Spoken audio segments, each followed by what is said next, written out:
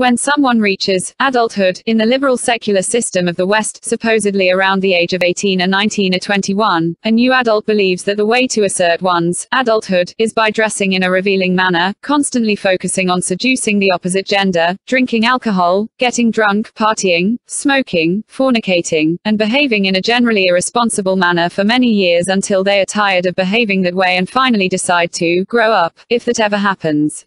In Islam, on the other hand, when someone reaches adulthood, at the age of puberty, Islam teaches them that they are fully accountable for all their actions, the same as any adult, and therefore they must assert their adulthood by taking full responsibility for their actions, and must take their life choices very seriously.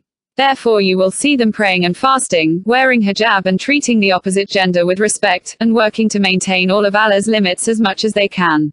What a great difference between the two systems, where one system teaches you that you are free to do whatever you want at the age of adulthood, and the other system teaches that you are responsible for everything you do at the age of adulthood, and what a great difference in the personalities that each system produces when fully applied.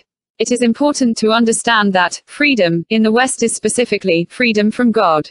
The whole point of inventing secularism was to free the people from the oppression of the church during the Dark Ages of Europe, which is why they separated the church from the state and established the four freedoms: freedom of religion, freedom of ownership, freedom of expression, and personal freedom. They freed themselves from the rules of God, and became free to live on earth however they choose, not however God decides. So, they became free to choose their own restrictions. No one ever simply became free to do anything they want. It is freedom to make up your own laws however you want, nothing more. But when a law is put in place, there is no freedom at all when it comes to implementing it. Any freedom you have in this system is actually a permission from the state for you to take that action. For example, you are not free to drive at any speed you want to drive without a seatbelt or a license, but you are permitted to drive if you get a license and wear a seatbelt and obey the traffic laws.